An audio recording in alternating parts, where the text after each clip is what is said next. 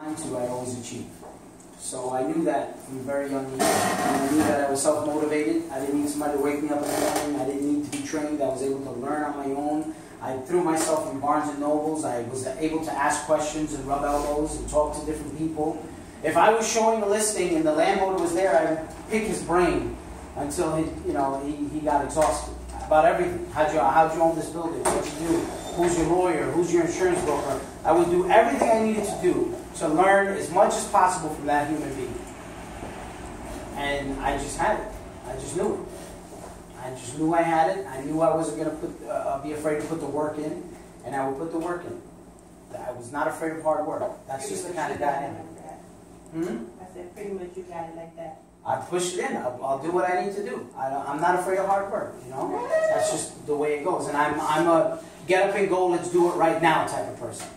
So you think no matter what the business opportunity presented to you was, if it was presented to you in the right way, you could have been just as successful in it? I believe no matter what I would put my mind to, I would have been successful. I had other opportunities to get involved in things, but I was always passionate about real estate. Reason why was I didn't grow up with money, and there was some of the kids I would play with on the block. All of a sudden, he had nicer clothes, nicer toys, and his father had a BMW. Turns out his father bought another piece of property that was a rental property, and they had that extra income. So as a young age, I noticed, I knew already I made a decision on the type of lifestyle I wanted to live, and I knew that real estate was at least one avenue I could get there that was solid. Real estate's an asset that's insurable. It's an asset that you can rent, that appreciates in value. So I knew that at a very young age, and I decided that I was going to build a portfolio of real estate. I learned how to do construction.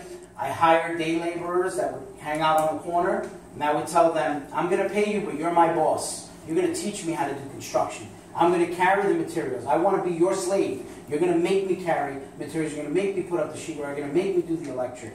I want to learn. So I got into the mindset of the construction work. I learned all about construction from renovating my own properties. And then on and on and on. Built a lot of relationships, kept my word. If I was told to do something, I would do it immediately. And that's just how I live.